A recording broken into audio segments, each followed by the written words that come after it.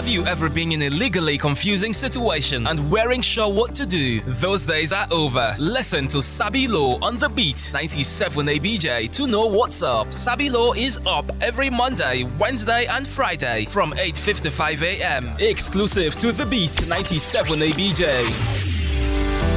Hello, Abuja. You're welcome to Sabi Law on the Beat 97.9 FM once again. And with me today on the studio is Mr. Onyekachi Umah and myself, Kenechukwu Agwu. Today we are looking at a very important aspect of the law. Every law we look at here is very important, and that is why we want you to sabi that law. We want you to know the Nigerian laws. So today we are looking at enforcement of a judgment, enforcement of court orders, enforcement of judgment. So, Mr. Kachi, what about enforcement of judgments today? All right. Today, we are looking at how long would a judgment stay for the judgment to be valid and enforceable. Because there is a duration, you may have your judgment, and if you don't enforce it, the judgment may become stale and unenforceable. So, it says that where judgment is given by a court, the judgment creditor has 2 years to enforce such judgment against the judgment debtor. The most important thing here is the judgment here is referring to judgment of creditors and debtors. That means you got a judgment because Mr. B is owing Mr. A. You have to enforce that judgment within 2 years. However, where a judgment creditor intends to enforce a judgment against any representative of a judgment debtor, it should be done within 6 years.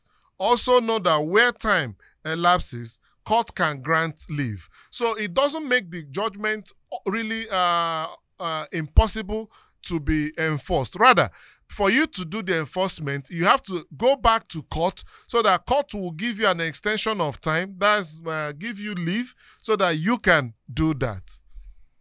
You know that for you to enforce your judgment, to get your judgment is one thing, to enforce it is yet another. So many people will have court judgments that they don't even know how to enforce or when to enforce.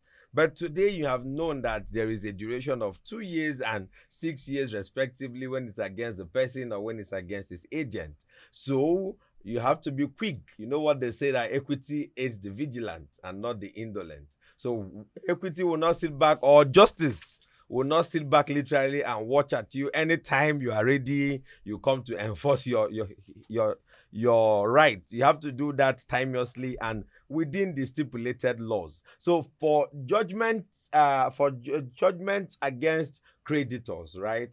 Judgment in favor of creditors against debtors, that has to be done within 2 years. And when it is against the agent of the debtor, then it has to be done within 6 years. Yes. So for avoidance of doubt, it's important to note that when someone is being owed sums, monies and the rest, the person can approach a court, to get judgment. And when you get that judgment, you don't just go sleeping. You ensure that you enforce the judgment timelessly. To be on the safer side, get your lawyer to handle your matter in court, and also get the lawyer to ensure that the judgment is enforced timely. For these, our authorities are Order 4, Rule 8 of the Judgment Enforcement Rules and Section 94 of the Sheriffs and Civil Processes Act. Enjoy your day and keep sabiing law. Have you ever been in a legally confusing situation and weren't sure what to do? Those days are over. Listen to Sabi Law on the Beat 97 ABJ to know what's up. Sabi Law is up every Monday, Wednesday and Friday from 8:55 a.m. Exclusive to the Beat 97 ABJ.